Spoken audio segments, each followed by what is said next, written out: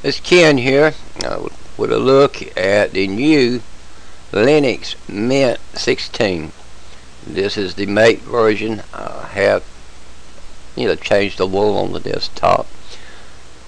But we got our menu. It's got a nice little layout. We have our package manager, system manager, and controls.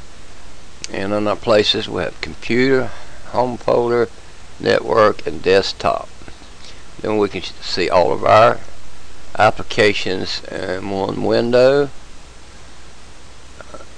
or we can go to accessories and just see what accessories we have, like our calculator, and take a screenshot, tumble in the notes, our USB stick formatter, our USB image writer, and so forth. Then we'll go to graphics, and we have our document viewer, GIMP, GThumb, image viewer, K-Shot, then LibreOffice Draw, Simple Scan, Internet.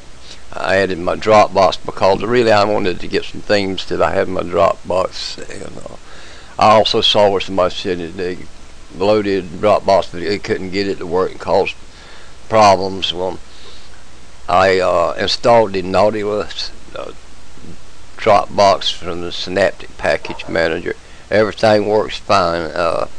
Foxfire is the browser that comes with it. You get the Pigeon, the Thunderbird, the Transmission, the XChat. Office, we have our LibreOffice suite. We have our dictionary. Our sound and video comes with Banshee, Brazzo.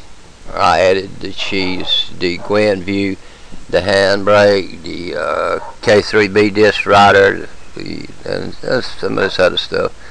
I needed just for videos and what have you. System tools. We've got quite a few system tools there. We have our system monitor, our terminal. We can do a new login. Administrative tools with our backup. Drivers manager, network tools, printer tools. Our services, our software manager, Synaptic Package Manager, software sources, our update manager, and then our preferences. We'll go to our preferences and we can do our about me, where you can tell a little bit about yourself and load a picture up if you want to, appearance, to customize it. And then we can also our Bluetooth, desktop settings, disk, manager disk, file manager, and about anything that you can think of that you want is in this system. This is a nice system, and you can tell it responds good. Now I added a little button here so I could just do my shutdown and restarts without having to open my menu. It's no big thing. I put a little trash can on the toolbar and the one on the desktop, and I removed a couple things off the desktop, but they're just little things. Now I really, when it comes to this menu layout, it's really nice. Person likes that type of layout, that type of a menu. It's really nice, and I could get used to it. But what I would like to do is come in and remove that panel, and it's gone. And then I would like to come in and add two panel and scroll down and add a custom menu bar and close, and there we go. I have changed it over to what I like. I call this simple, and then I could go to my places, or I can go to my system, and I could actually do away with this on-off button that I've got, as I call it.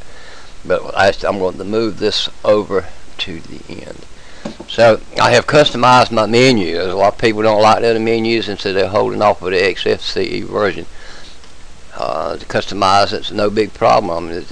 There we go. And, so And now I want to change my desktop background. I want to change it back to what I had it before, and I'll close, and I'll have instantly changed my desktop. So anybody looking for a good system, a fast system that responds quick, has about anything that you want in it, Linux Mint 16 is it. I would give it a 5-star rating, and I'll have like a fresh install on one of my hard drives. I'm going to give this a good thorough evaluation later on. I'm going to run this system for a few months, and then I'll come back and we'll take another look at it. But I thank y'all for looking and watching my videos and listening to me ramble. I'm not an expert at this, as you can tell, but hope to get better at it. Everyone have a good one, and take care.